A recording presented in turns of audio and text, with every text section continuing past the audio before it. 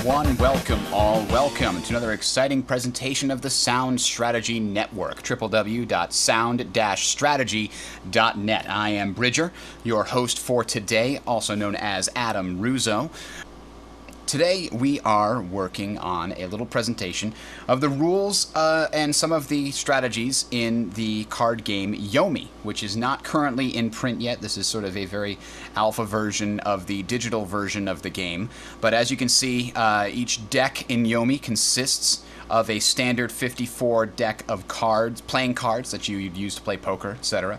But of course there are some very clear differences, which we will get to in a moment. Yomi is a game based on fighting games from the console world. Street Fighter, Mortal Kombat, Soul Calibur, those types of games in which you try to outguess your opponent in split-second timing and combinations of attacks and things like this.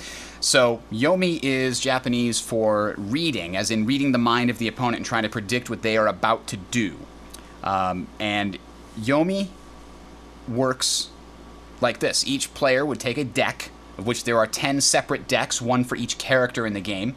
This is Graves' deck, so he has a different type of deck. He has more blocks than some of the other characters, but less of other things, and his blocks and attacks take on different forms in the game mechanics. So it provides his deck with a very different play style compared to all the others, which is very interesting. So, here's how Yomi works in a nutshell. Both players pick a card from their hand, they play it face down. Then simultaneously, they reveal it, and we check to see who the winner is. After we determine who the winner is, the winner may get to play some combos to do extra damage. After that, everybody discards those cards off of the table, and then they would draw one card, and we'd start all over again. That's the very basic shell of this game. So how do you determine who wins when you play a card? Well, as you'll notice, these cards can be played in two different ways much of the time that provide an actual different mechanical effect in the game. So when you play them, the side facing your opponent is the side that you are actually choosing to play.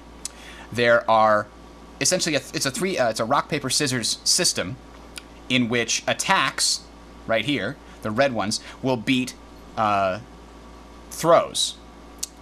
The black ones here. Throws will beat both blocks and dodges. Blocks and dodges both beat attacks. So blocks and dodges are essentially in the same. Blocks and dodges are scissors, and attacks are paper, and throws are rock. So you just got that nice thing there. I'll put up a little picture for you, and that's the essence of the game. But it's not simply rock paper scissors. If that's all it was, it wouldn't be a very good game, because there are very different payoffs for each of those, and you got to try and guess at any given moment what your opponent is going to be going for. So, let's take a look at the cards and see a little bit more about what they do. Here's an example of an attack card. It has its damage over there on the right-hand side. The speed is located in a yellow box on the top, and the combo points that this card is worth is in the orange box in the center. The D in the purple arrow means that when you flip this card, it's a dodge. And you'll notice now that it has an A and an arrow, just so when you're looking at the card, if you had it in your hand, the text and everything would not flip in the same way that it does here. The text rotates correctly in the digital version. Unfortunately, it cannot rotate on the card in real life as you rotate it. So that's all that the D is there for. Speed is important because if two players both play an attack card at the same time or both play a throw card at the same time, it turns out that only one of them can usually hit. The faster person wins. So lower speed means faster, means you win the combat. So in this case, this attack card is a 4. It does 4 damage, and its speed is 4.6. Now, this is a 3. Its speed is 3.6. This 10 is a 10.6. So you'll notice there's a very consistent system. The lower numbered cards have less damage, but they are faster than the higher numbered cards. In addition, the 0.6 is basically this character's speed. Other characters might be 4.2 for their 4 cards. They're slightly faster than this character's a slightly slower character. So that's how this system, that's what you see on the card here for attacks. Dodges are very simple. If you dodge somebody who's playing an attack, you can then hit back with any single attack or throw. There's no combo there. You just do one hit. So that's what dodge does. A block, when you block an attack, you get to draw a card and then return this block to your hand, unless the opponent was able to throw you, in which case you've lost. So as long as you don't lose when you're blocking, you get the block back. So that's a way to improve the size of your hand, is to block in order to get more cards. But of course, if you are very low on cards, your opponent knows that you will tend to block, and they will try to play throws. And because you know that they know... Okay, I'm not going to get into that, but you get the idea. Now, the face cards, the face cards are special attacks. As you notice, they've got some cool, very cool special artwork of the different characters, and they tend to be fairly quick. The queens are extremely quick. This is basically the fastest attack in the game. It is a 0 speed, and they also usually do block damage. The number in the little shield there, the 2, just to the below the 10, means that even if the opponent blocks when you attack with this dragon heart, it means that they still take 2 damage. So the face cards are very powerful, and if you mess up with them and attack when the opponent blocks, well, you still get a little bit of damage going in for. So there you go on that. And the aces are the super moves.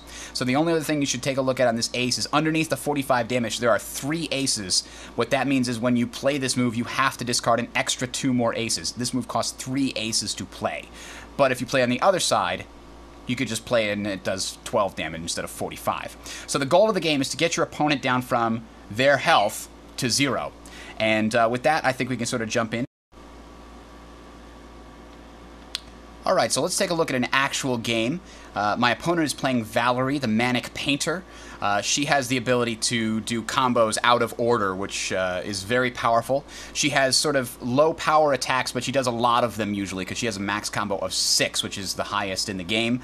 My character, Grave, has a special ability that when he blocks, he gets to do some cool stuff that gets him to find a queen from his deck. So let us see what we can do about this. I'm going to start with a dodge to try and get a little bit of extra damage into my opponent. So now we both played a card. We now reveal them. So he blocked and I dodged. Nothing really happens. We played the same kind of card. So mine is discarded. His block always goes back into his hand because I didn't defeat it with a throw. Now we go to the end of the turn, and I get to draw a card, and now we go again. So let's see. I've got a 3, 5, 7. I've got some special abilities on some of these cards. These are things that are unique to my character. I can discard this card to draw 2 cards, then discard a card, then the opponent reveals his hand. So I will play that special ability. So I can discard this card to draw 2 cards. So discarding this, draw 2, then I have to discard one of them. I think I'm going to not discard one of them. I'm going to discard this 10. So now he reveals his hand. I'm going to view it.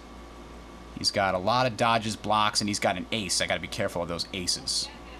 He only has the 1 throw. So now knowing what I know, I am going to attempt to throw a dodge in again in the hopes that he falls for it. Here we go. No, he played another block. So his hand is getting very large now, and I know what some of it is. I know he's got at least 1 ace in there. I can discard the effects of some other stuff. I've got a bunch of enders. Enders, if you can see at the top, says ender, means that I cannot continue the combo once I play that card. If I played this 5, it's worth 1 combo point out of a total of 4 that Grave has. So I could play the 5, then I could play the 6, then I could play the ace. That's what I'm going to attempt to do right now. I have a feeling that he's about to play an attack, though. So instead, I think I'm going to save that. I'm going to try blocking.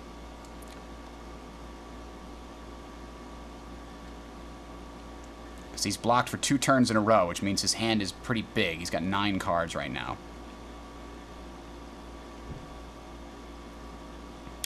I don't think he's going to block again. He did have a lot of dodges as well, but that would be the same as blocking. So here we go. Alright, I did manage to block his attack, which means I take no damage because he doesn't have any block damage there. He loses that card, I get to draw a card, and I keep the block. So block is pretty powerful for getting new cards. And now it's the end of my turn, so I get to draw another card. All right.